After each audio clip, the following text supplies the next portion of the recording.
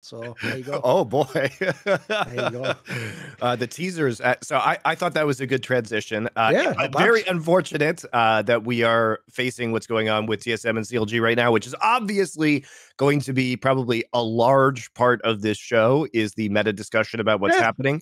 CLG, the news dropped yesterday from journalist of convenience, Travis Gafford. I've noticed that when it's beneficial for him, he's a journalist and actually brings information.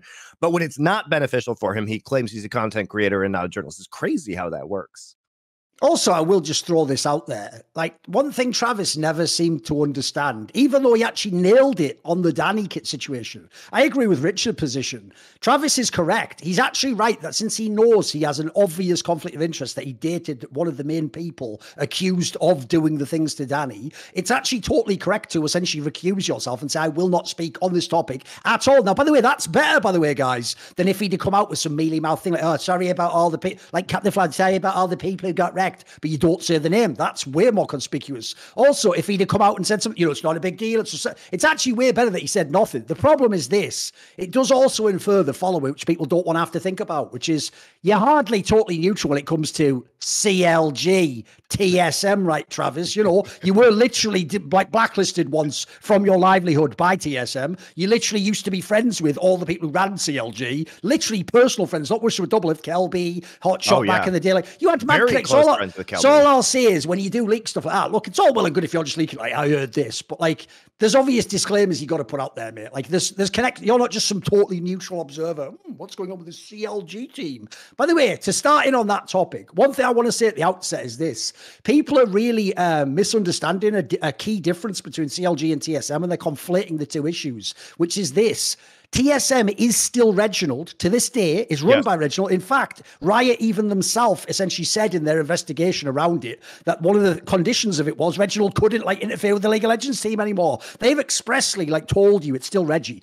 If you don't know, Hotshot hasn't been involved with CLG for many years. I don't know if I don't think he even owns any of it anymore, runs it, right? So as far as I know, that CLG is in some ways essentially CLG, the team you all remember, that died years ago actually. Like now this is just the corpse died now, Yeah, but so guys, in case you didn't realize, it's possible that some people still own minority stakes of CLG, but I doubt it, because I think just based on the ownership, so they were bought out by Madison Square Garden, which is Jim Dolan's company, and Jim Dolan. This was quite a few years ago, right? This is 4 or 5 years or something.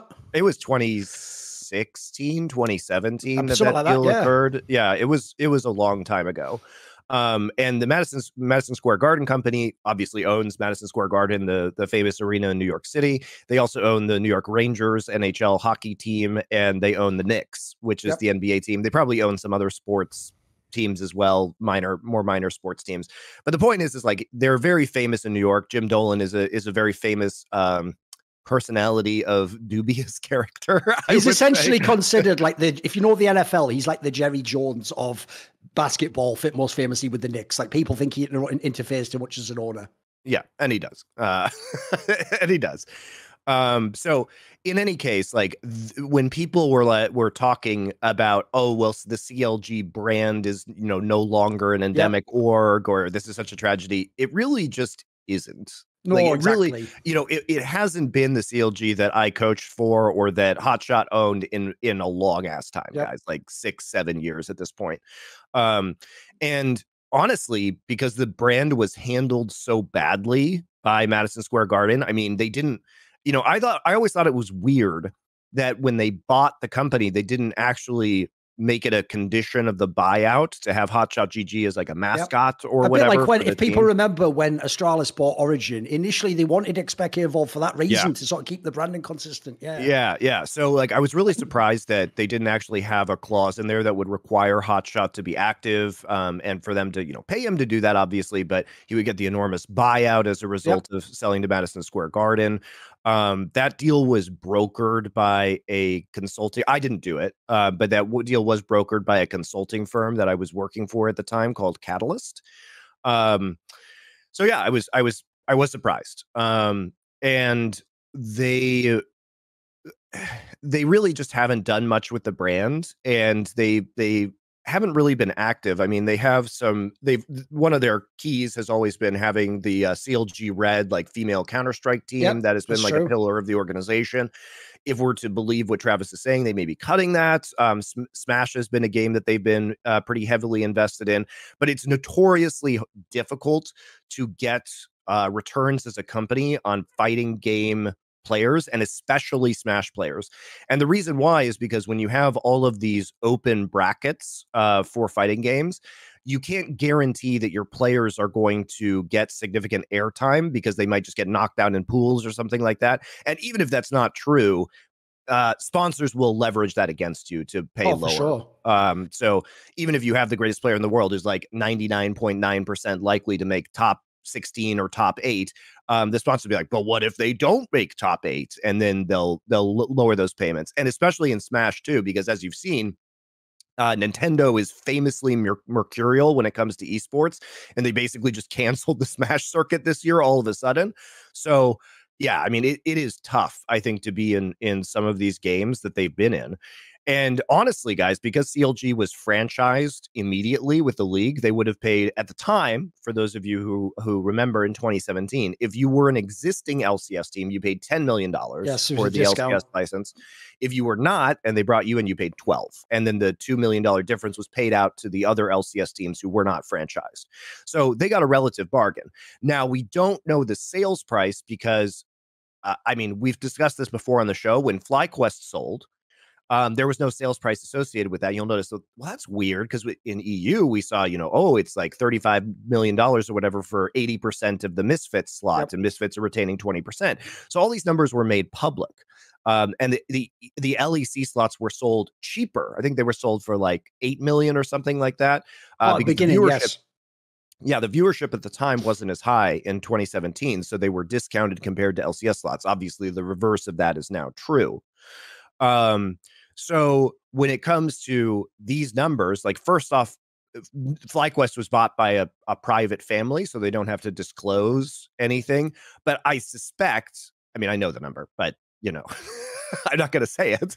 But I suspect that if the LCS was proud of the fact that these slots had increased significantly in value to the same degree as LEC, it would be in the LCS's best interests to disclose that, oh, this slot also sold for more than an LEC slot or the same as an LEC slot. The reality is that LCS has decreased in value relative to the LEC, but it's still worth more than the $10 million they paid for it. So when you think about CLG trying to sell, Madison Square Garden and many other endemic sports owners, like traditional sports owners, who got into esports expected larger growth, larger returns, at least a path to sustainability at the moment, which hasn't happened. And some of them are starting to consider leaving. And if you're Madison Square Garden, maybe you could sell CLG hypothetically for like 20 to 25 million potentially. And you probably recoup your initial fee. And you probably recoup a lot of the money, if not all of the money that you spent operating this team, because it's not like CLG has been splashing out for those. They've been a budget team. $7 million a year. Like they've been pretty smart about getting value. So maybe they don't recoup all their money, but they probably recoup most of it. And they exit and they don't have to run this thing anymore. So to me, it seems like it is not that CLG is not that concerning. It is a fully owned traditional sports entity that has decided that they no longer want to be involved in esports. And at the same time, we see one of these traditional sports entities exit. The owners of the Florida Panthers hockey team were the ones who just bought FlyQuest, and they're coming in and making an investment in the same space. So like one's coming in, one's leaving. I think now traditional sports owners have a more sober vision of what esports is, and like obviously it's much better known in the franchise era because we're now 5 years, almost 6 years into it, what the expected returns are. And I think certain traditional sports team owners are going to see this as the original ones should have, which is like, okay, maybe it's a loss leader for now, but we're building up our brand and our expertise in the space because esports in 20 years is still going to be huge. Like it's going to be bigger than it is right now. And I think the people who are coming in understand that and don't mind potentially losing a little bit of money now to generate brand equity later. And also, the other advantage that the traditional sports owners have is that they usually have a lot more money, because we're talking about, most people who own traditional sports teams in the United States are like billionaires, right? And so in a world where a lot of these other teams, the endemic esports teams, are having to take venture capital, and as we know, venture capital is very difficult to get, as Thorin and I are currently experiencing ourselves with LFN, they are having to run leaner, which means that the sports owners can kind of spend their way through a recession and actually increase their results, increase their fan bases, have better teams during this like esports winter that we're talking about. And it can make sense for them if they're planning on like a 10 to 20 year timeline, right? They can be very strategic during this era. It's the same thing that we might see ESL do now that they have all the money from the Saudi Arabian government, which is that as everyone else is struggling, they can lose money now to grow a fan base and grow an audience, and get an advantage in the future when the market perks up again. So that's kind of what we're dealing with in the very broad and basic strokes, with what's going on in the esports scene right now. So you see TSM and CLG are very different, because TSM is still that endemic team that's funded off of venture capital, and CLG is very much not. They were owned by a traditional sports organization, and that organization wants to exit now, whereas TSM is trying to stay relevant in esports, if we're to believe Reginald trying to buy a CSGO team later this year in preparation for Counter-Strike 2. And they have other businesses, such as their technology and website businesses with the Blitz app and their website network, et cetera, and they may spend, bare minimum, as it seems, to operate the LCS team right now while searching for a potential buyer. Like, the key thing for me as a difference is, as you say, essentially the people who own CLG are not people who are here because they love League of Legends and it's really important that the brand CLG be in League of Legends and succeed. They're people who were just business people who had an interest. Quite frankly, if you look who they are, it looks to me like, I think it's not even a coincidence they bought CLG guys. CLG famously won their first LCS title in Madison Square Garden in what was quite a famous sort of spectacle at the time for LCS. It was one of the big roadshow events they had, as opposed to just being in the studio. I've no doubt the Madison Square Garden people saw that. And if you were someone like James Dolan, you would think, I want all the properties that would be around here. So let me get a League of Legends team. So one day when that becomes a sport like the NFL, NHL, NBA, I've got my team already. I could get why that would make sense. The thing is now, just like a lot of other people economically in hard times, you cut the things you care about the least. So that's why, for example, sponsorship budgets get cut. In this case, next rounds of venture capital don't go to certain teams. Hence why you might have seen in CSGO, people like Heroic openly saying they need money. That's like putting out the feelers, guys. Like anyone, we just need the money to continue. So I don't worry that much about the CLG one. The TSM one's the more disturbing one, because as you say, TSM is League of Legends and vice versa in North America. And the key thing for me is this: the people who bought CLG didn't ever go big. As you say, Monte, they had the LCS team because that was the legacy team. Even then, they ran it as a budget roster. And shout out to some of the GMs over those years. They had a couple of lineups that were like third or fourth best in the region that had no business being with the lineups they had, the players they had. Sometimes they went all NA. Sometimes they took in like fallen stars that were down on their luck. They did a very good job over the years, if you knew their budget, to actually stay relevant. So that's why it tricked people into thinking it was old CLG, even though it wasn't. But as you say, they were barely in CSGO. They mainly themselves, once CSGO got expensive, just flexed into the way the main ones that have the female angle. If you don't know, they had their female team way before anyone else did, because they had people like Miss Harvey, OG people behind the project. They had Potter and all those people. And then also, as you say, the only other games they really in were fighting games. And I'll give everyone the secret sauce on why these big orgs have fighting games. I learned this from my boss at SK many years ago. Here's what you do, Monty. If you have the budget to and it makes sense, you buy in the best best players from the biggest games to be number one in esports. But if you can't do that, it actually, believe it or not, often makes more sense that instead of spending 80% of the budget to get the best team, but have the 9th best team in a big game, Monte, it actually makes more sense sometimes for marketing purposes to just get the best player in a small game. So, for example, my boss at SK used to always have up his sleeve as an ace that even if the CSGO team or the League of Legends team didn't do well, or the Counter-Strike 1.6 team, he could always flex into, I have the 2 best FIFA players in the world, though. They are, WCG gold medalists and world champions. And he would always have that so that he could always go to his sponsor and say, SK Gaming houses world champions. And it was a way to flex that angle. That's why people like CLG, and when they were here, Echo Fox, if you notice, the main area their best competitors were in the fighting games where it's one guy or 2 guys, you pay them way less than you pay esports people, nowhere near the LCS salaries. Even the minimum LCS salary would probably be the best salary for a Smash player. That's how ridiculous that scene is. But the point is, if that's your whole sort of like portfolio, like I've got an average as fuck LCS team, I've got a female CSGO team, so it's not even one that's like competing with all the bigger brands, and then I've got a bunch of Smash players, that means you were always running that on a budget. The problem I have is this: people are going to think because the results suck for TSM did the same thing. They didn't. The reason why this is very alarming for TSM is, one, they have always bragged, quite primarily it was fucking Lena doing it, but fair enough, they all did it as an org. They've always bragged that they're profitable. They even said after the FTX deal initially got a bit dodgy that there was no problem and everything was going to be fine and they were going to remain profitable and sustainable, all those like nightmare fucking terms that people throw out in esports when they don't even mean what they say at the time. Like, how do you remain sustainable without all the money you were promised, you moron? There's nothing to sustain. It's even a concept in the game, you dickhead. That would be like, oh, I've got a sustain item. Oh, why is it not giving you health back, Reginald?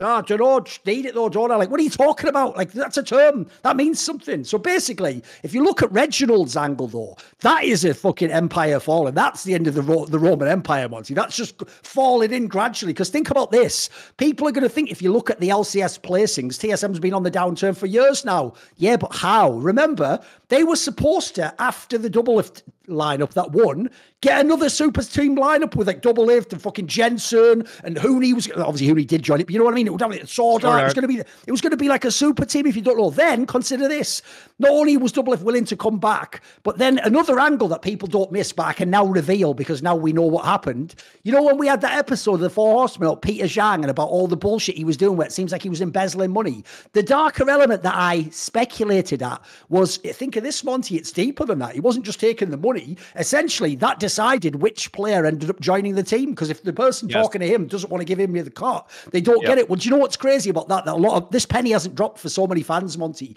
Go back now, guys, and look at the names that were rumoured he was talking to. This motherfucker chose that bomb-ass player over Bo. Both from Vitality was in that mix, but I'm going to guess maybe his guy or his agent didn't want to give Peter Zhang the money, so they didn't pick one of like the craziest import, like fucking pieces of found treasure you'll ever find. They didn't pick him. They picked whoever Peter Zhang told him to do, this guy, because he was getting his fucking cut, or they kept speaking then, or whatever the fuck it was. Whatever angle they took, the point is, TSM hasn't gone super budget. They've, as far as I can tell, and if you know the Sword Art deal, they not only got Sword Art guys, they did such a bad deal with him, Team Liquid style for some reason, because I don't know why they do those. Like the Hans Sommer one, where you go, right, here's an enormous amount of money. Oh, you don't want to play anymore. Just keep it all. See ya. Like, guys, how are you going to run a business this way? Is it any wonder eventually the chickens had to come home to roost? Like, it was always going to happen eventually. So to me, I don't buy even the angle, Monty, a team that hasn't given a fuck about Counter-Strike since 2016. I'm supposed to believe now, no, it's all right, we're going to go into CSGO. Remember this detail, guys, because this is key. Remember a couple of years ago when Reginald made that stupid tweet saying he'll never let the team get like CLG. He meant in LCS. That's the only context he could have meant. And he said he would sell his car, his house. You can't then 2 or 3 years later go, I never really cared about League anyway. It's not a big deal in my business. I'm doing fine. I'm going to move into CSGO, a game I've actively ignored for 6 or 7 years. Like, the whole TSM thing to me is just it's like a house of cards and it's just falling down now, mate. I mean, I agree with what TSM is doing from a business perspective. That's the thing, is like, it makes total sense, but also Reginald just straight up lied to his own fan base about what he was doing and what his passion was and his willingness to potentially lose money. And the lies just kept going. Like, he lied about that, you know, sacrificing everything personally in order to keep this team online. It's just like shocking misspending of money, like spending $6 million on an ultra washed sword art that like we knew was ultra washed. And then remember, the reason why Doublelift wasn't on that roster was because Reginald was spitefully punishing Doublelift because Doublelift, committed, then said, "Oh, I'm not going to commit to being on TSM unless you get Sword Art."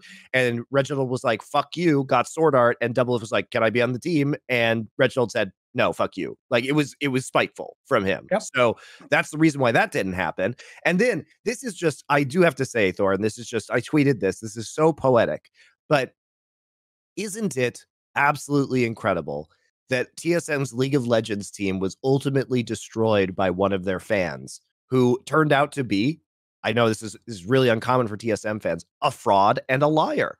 Because what happened, guys, is that Sam Bankman-Fried was a giant League of Legends and TSM fan, and he came and he promised them $210 million over 10 years in order to sponsor the team. And what happened was that money was a Ponzi scheme, and Sam Bankman-Fried is going to prison. And ultimately, what's funny too is that TSM lied about the FTX deal not affecting their revenue and not affecting their plans. Like, you can't tell me, this is so absurd. You cannot tell me that you would be trying to sell the LCS slot if Sam Bankman-Fried was not a fraud, if you were receiving $20 million a year, and your sponsor cares about the League of Legends team. You would spend money on it because you have the money, and that's what the sponsor wants to see. If you guys remember, it was a big deal when FTX came in, because what happened was that TSM announced that their team was going to be called TSM FTX, and they were going to have the sponsorship, particularly with the League of Legends team. And then Riot had to come out and say, "No, you're not." Like, they didn't even clear the sponsor with Riot at the time. And they said, "No, you're not. You cannot do this because we have markets where cryptocurrency can't be advertised." Like, if they're broadcasting in China and you're calling the team TSM FTX, like, that is against Chinese and potentially other countries' broadcast regulations. Whereas if LCS just has like the FTX gold graph, they can send a clean feed of the stream with a different overlay to a different country, right? So it allows them to control things. But they had to come out and say, "No, you cannot be called TSM FTX," even though that is what TSM sold FTX, guys. That is what they sold them. So already there were problems within that relationship because TSM was not going to be able to deliver what they sold because it was not cleared with Riot in advance. Like, they did a really bad job of that. And now that they don't have that money, there's no universe where we can believe that what TSM said was true. That look, man, I don't know a company of that size. Like, what's TSM's valuation? $400 million or whatever. That's what they always claim. Yeah, that's what they claim. But if you have a $400 million company and you suddenly lose $200 million of revenue over 10 years, that just from a business perspective, that is an enormous blow to your company. And also, by the way, guys, that $400 million valuation probably included that $20 million a year in revenue. It probably included that deal, which means their valuation has probably fallen pretty significantly from that point as well. So, they were abused by FTX, but at the same time, like, given their shitty fan base, isn't it so perfect that one of their fans ultimately ended up destroying the budget for the LCS team? And there's no other way to view this, guys. There's no, like, you cannot believe the constant lies that come out of TSM. See more cool, funny, interesting clips based on topics from my content? Well, subscribe to this channel then, or, be a pleb and don't.